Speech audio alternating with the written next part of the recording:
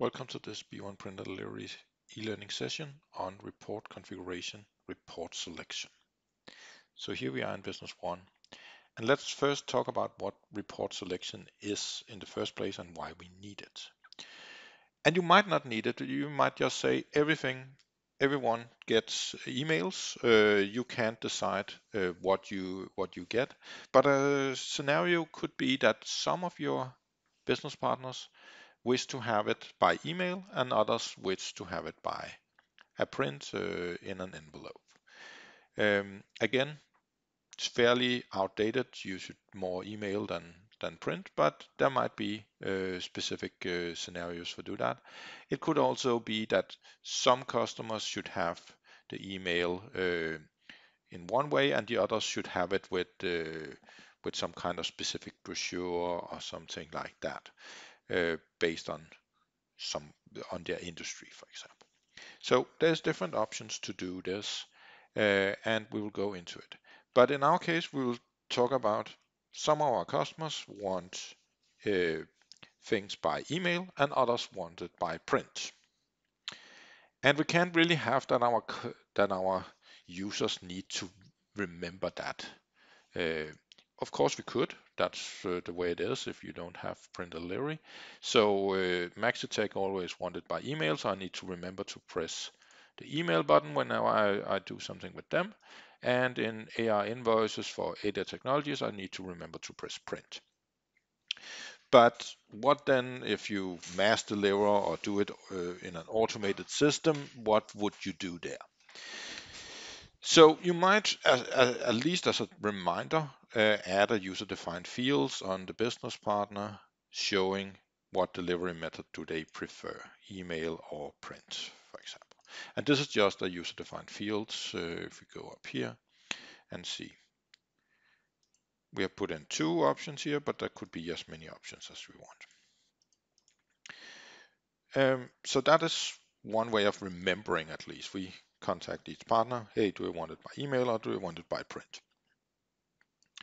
But that would still be that you need to go here, you need to check and then press the right button. So report selection is that you can actually set up rules for this and then just have the system do it for you and essentially just turn this button into a delivery button that's just the right thing based on the customer's preference. So let's do that. Right now, if we look here, we have an invoice. And that is the one and only invoice we have in the system, but we want to have two different report configurations so we can have the report selection.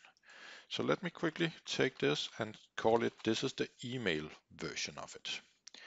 And the email version goes to a report action that is of type email, so that makes sense. There we go. So let's update that with the name, and then let's quickly duplicate it. And we make a version that is print. And you can see there's a print button, and we will essentially say whenever the email button is pressed, run the print button. Because I can't really show you live on screen here that something is being printed, I will just use the print preview button instead, meaning I will show the report to you, simulating what it is to print. So that is not to fool anyone, that's just for the demo sake of this.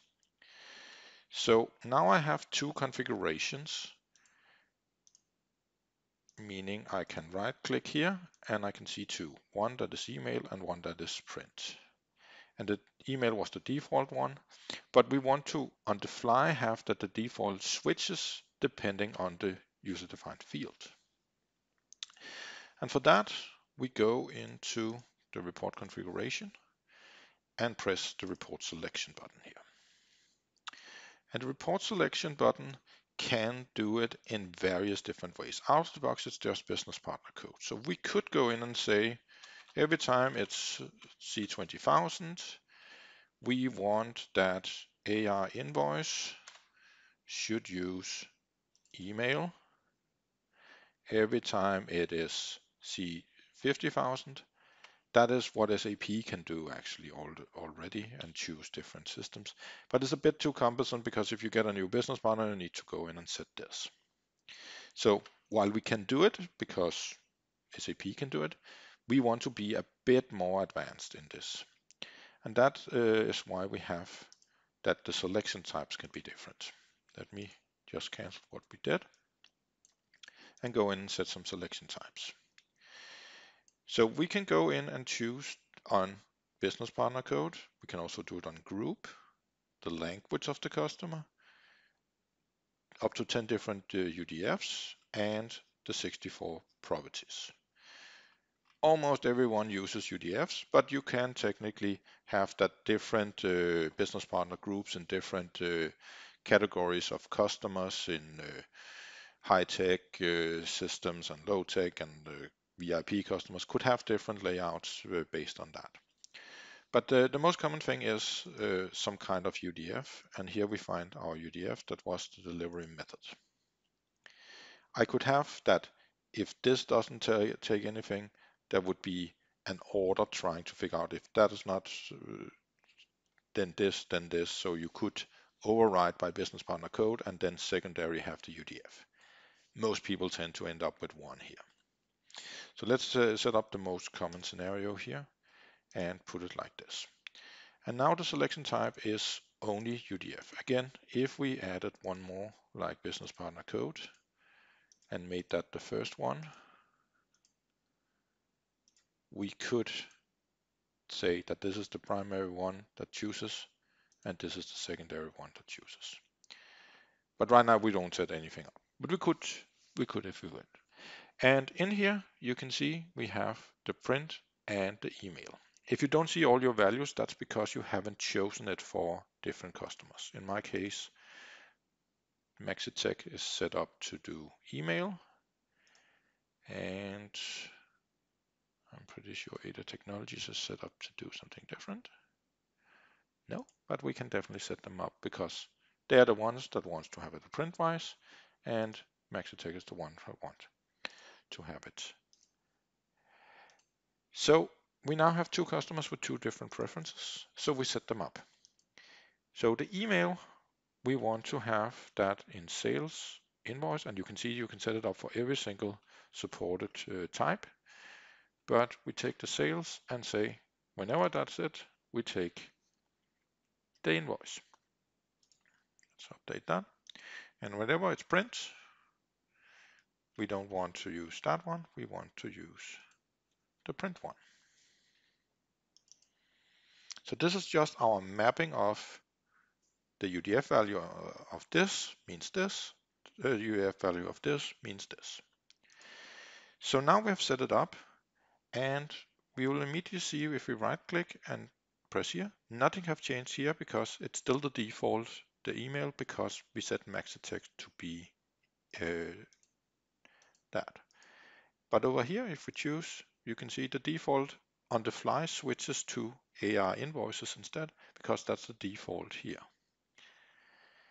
So if I just press, and we saw that we changed the email button here.